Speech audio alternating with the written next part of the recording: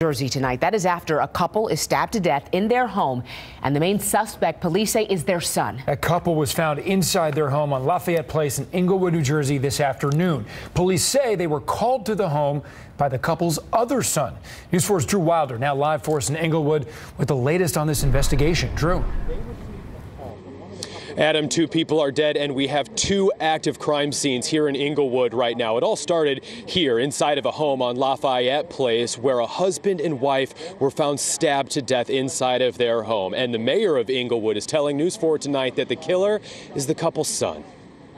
A quiet neighborhood turned upside down today when a husband and wife were found killed inside of their own home. For like this is really, weird. Englewood's police chief says the deceased couple has 2 sons. One of them called police and asked officers to check on his mom and dad. Upon entry to the home, the office discovered 2 individuals that were inside deceased with apparently some stab wounds. The other son is missing, and police are searching for him in connection to the double homicide. That brings us here to the second crime scene, a ShopRite grocery store about a half of a mile away from the home. We talked with Englewood's mayor outside of the store during the search for the missing son and suspected killer. He's wanted right now. There was a rumor that he had gone into ShopRite, gone and left.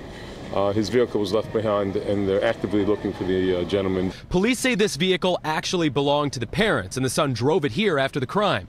Police have the vehicle, but the son is nowhere to be found. Now, just moments ago, we got an update from the Bergen County Prosecutor's Office, who released the names of the couple who were killed here today, 71-year-old Edward Baduk and his wife, 72-year-old Miroslava Pataka. And we will stay on top of this developing story and bring you the very latest as soon as we learn any new information.